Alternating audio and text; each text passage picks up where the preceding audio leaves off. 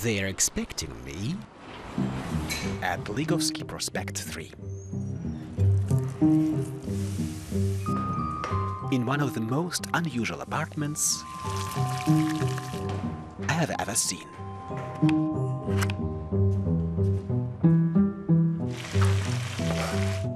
First, a hallway, long and dark. Then 16 rooms with 16 families. This is a Communalka, a shared apartment, a relic from Soviet times. Traveling back in history, traveling back to the USSR. At least that's what it looks like here.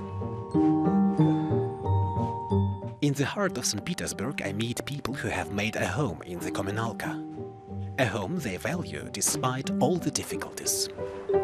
The power lines from the 50s can be a problem. It's actually awful here. The kitchen is the heart of the Communalka, with clear rules and a strict hierarchy.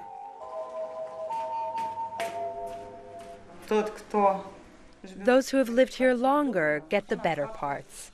That means your own table and your own part of the communal stove.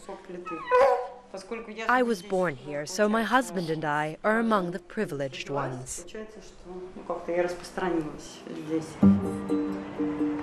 Communalkas are an integral part of life in St. Petersburg. They help people feel less alone in the big city. The shabby but also cozy communal apartments are a stark contrast to the opulent tourist attractions. And they are also right in the center, in the old town, a privilege. I visit one of these privileged residents in room number 3.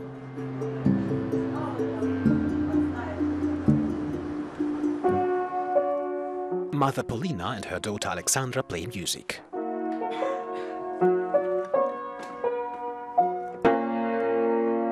Which seems to make Yoshik the cat hungry. Father Yevgeny wants to install a heating and cooling system for the winter. Little Alexandra shouldn't have to freeze when the heater breaks down again, as it often does. Russia now is like the Soviet Union in the 70s. The economy will ultimately collapse and a new life will begin. But we won't live to see that, which is why we don't have big plans for the future. There's no reason we can't be happy in this country. Or to put it another way, there's nothing here we hate so much that we'd have to leave. Of course, Russia has flaws, but what country doesn't? A shortage of food is something this country definitely doesn't have. I stop at a market to buy groceries for a Communalka meal. Merchants at Sinnoy Rynok sell their products at Western prices, like in the stores. But with average monthly income in Russia, the equivalent of just 400 euros, shopping here is very expensive. This rich selection of foodstuff shouldn't hide the fact that more and more Russians can hardly pay for this in times of crisis. I buy mutton, as requested by an Uzbek family in the Communalka, who want to make plov, a rice dish. Back in the Communalka, the boundaries between public and private realms disappear as evening approaches. Especially with the smell of roasting mutton, the Uzbek couple, Mizo and his wife, whose name they won't divulge, would rather not talk about Russia, where they are guest workers. We just earn our money here. That's more than we do in Uzbekistan. There is a mini Uzbekistan here in the kitchen with rice and carrots and lots of meat. A piece of southern Uzbekistan in the Russian north.